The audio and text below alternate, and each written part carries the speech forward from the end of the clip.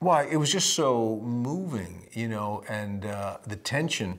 I just thought the tension between Andrew and Fletcher is so intense, and it resonates. You know how so many people get hooked into something that starts off good and ends up being destructive, whether it's, you know, whatever the passion is, you can't take it too far. Fletcher is the guy whose class you want to get into, whose world you want to get into, not knowing that it has a destructive side.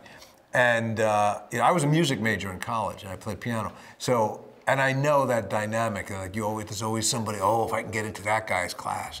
And I didn't have anything like this experience, but I understand and totally relate to that feeling of connection, you know, when you fall into somebody's sway and you want their approval. Ladies and gentlemen, you're watching Hey You Guys! Hey You Guys, huh? Hey You Guys, Is that from the Goonies? It is indeed, yes. Nice. Hey